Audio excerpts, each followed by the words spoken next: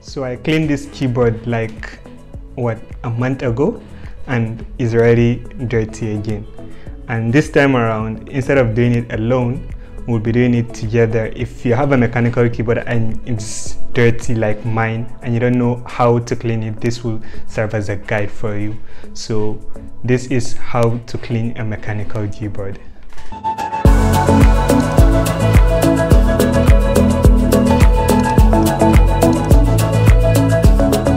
Before we start, you're gonna need the following tools: some kind of keycap removing tool.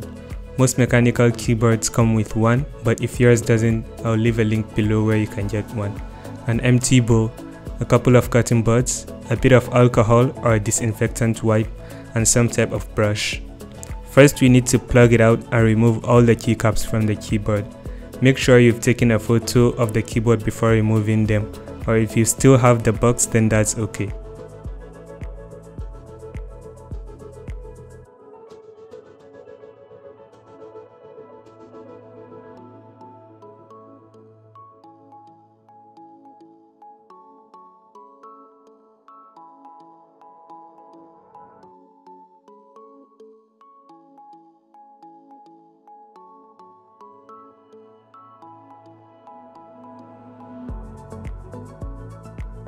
We're gonna fill the bowl we've got with water and add a bit of soap to it.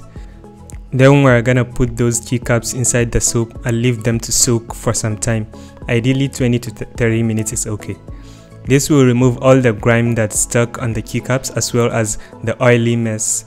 We'll leave that for now and go back to the actual keyboard.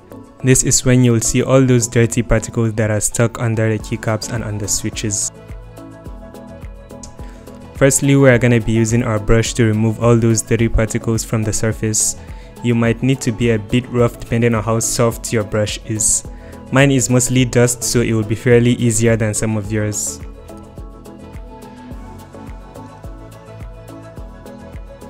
Next, we will be using the cotton bud and alcohol or wipe, depending on what you got, to clean off the gunk and the grime on the surface and in between the keycaps.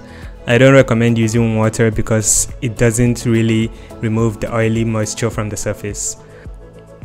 But if you have to, I recommend slightly dampening the cotton bud in water and running it across the surface.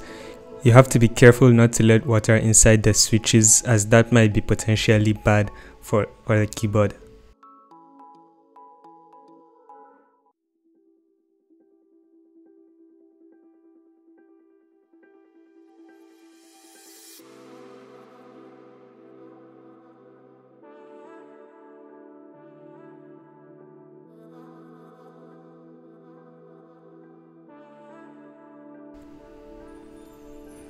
Now that we are done cleaning the surface of the keyboard, it's time to go back and rinse the keycaps. Make sure you thoroughly rinse them to get rid of all the foam. Get a dry rag or towel, which we'll be using for drying the keycaps. There is gonna be a lot of water inside the keycaps, so you gotta make sure you remove all the water by tapping or even blowing them to make sure all the water is removed.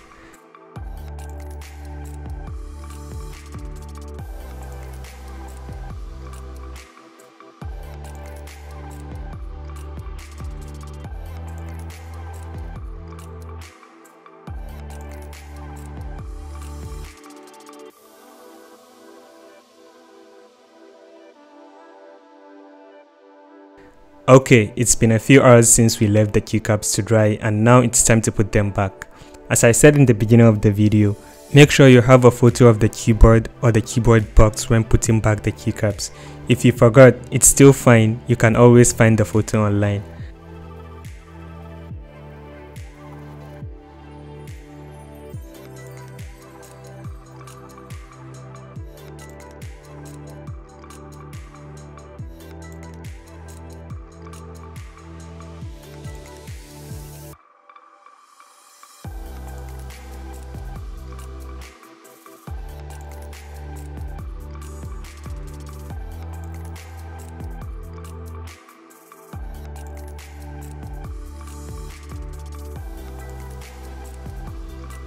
Now that you've put back your keycaps, the last thing you might want to do is polish the keycaps a bit to give them some final touches and remove any residue you might put on while handling them.